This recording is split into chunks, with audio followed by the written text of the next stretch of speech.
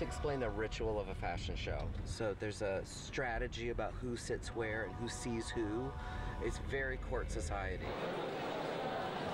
So cute. You have a ticket, right? No, I'd never have a ticket. Never. Darling, I am the ticket. If you walk out, people think you're mad. You know, 100 years ago, they would have put me in the cuckoo house. Are you gonna slide into a pantsuit? I'm gonna try.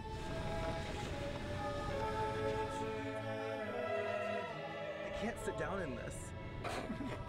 How am I gonna watch the show? I can't sit Well, down. we're probably gonna be standing anyway. One season you in and one season you out. You know, that's fashion. 1 second. Oh. I don't really like it when they want to give me clothes. I don't want to be giving. I want to choose my clothes. I want to tell a story. I'm not an influencer. I don't want to be one. Paris is also such a great place to be sad. This is like epic, elegant sadness, melancholy. Look at this view. I've been in drag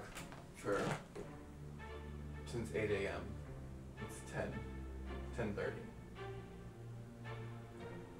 That's 14 hours. I'm almost willing to let everything go, but I think it's a bad idea. I've let enough go. I need to start hanging on to things. I can't look myself in the mirror and be treated like this and not say something.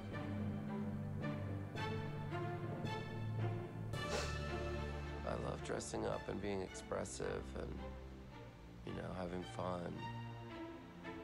But sometimes I don't feel like sometimes you just don't feel like doing it and you have to do it. You have to play the part, you have to do the show, you have to do the booking, you gotta, really, I'm tired, I'm run down, I'm broke, and I'm lonely.